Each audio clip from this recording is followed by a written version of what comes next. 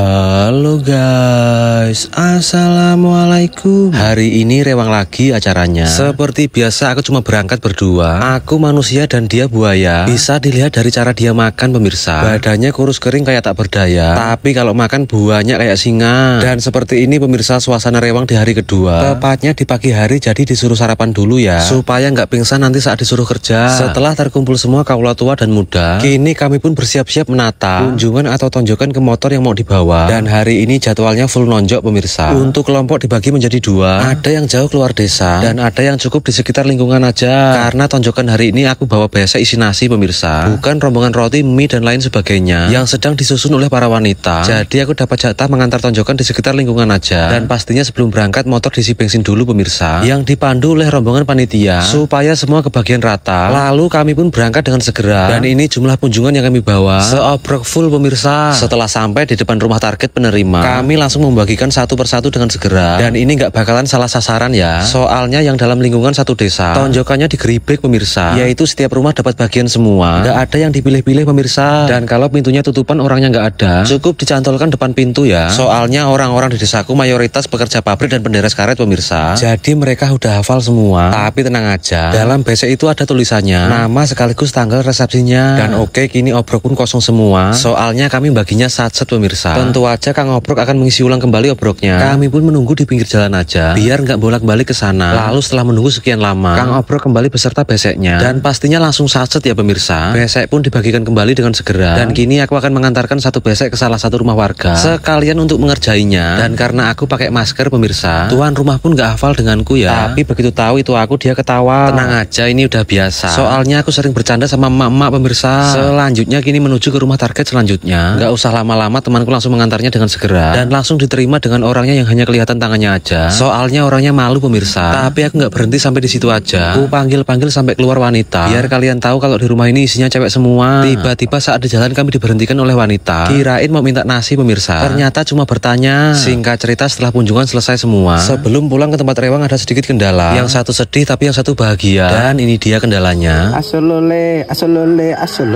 habis bahan bakar nih. Perasaan dia mas? Bahagia nih, dikasih bensin. Gratis nih, nyampe nih. Iya yang gerbek. Yang gerbek di cabut no, kesedot nih. Ini panik pun mas. Aduh.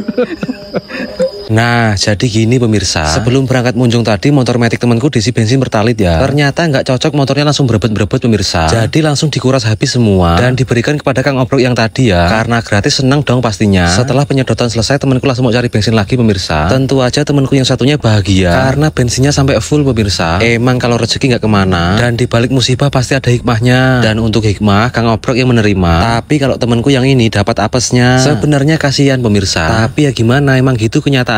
Singkat cerita, kini kami pun sampai di tempat Rewangnya. Dan kini udah masuk waktunya makan siang pemirsa. Tentu aja aku langsung mengambil nasi atau kokoh ya, biar nggak ketinggalan dengan teman-teman yang lainnya. Karena nyampe sininya duluan mereka. Bahkan bapak-bapak ini nggak mau ketinggalan juga. Dan untuk aku pas makan nggak kuperlihatkan pemirsa, soalnya nggak enak aja sama kalian semua. Seperti bapak-bapak ini contohnya, yang duomblong melihat salah satu anak muda kalau makan mulutnya mangap dan menganga. Nah ini dia orangnya, laki-laki tertangkap kamera. Gayanya pun unik, malu-malu serigala. Dan kali ini ada yang unik lagi pemirsa. Ada yang ngerjain orang makan nasi dikasih pisang goreng buat lalapannya. Begitu datang orangnya, bukannya marah malah senyum-senyum dan ketawa. Dan terasa mantap katanya. Oke pemirsa, cukup sekian dan dadah.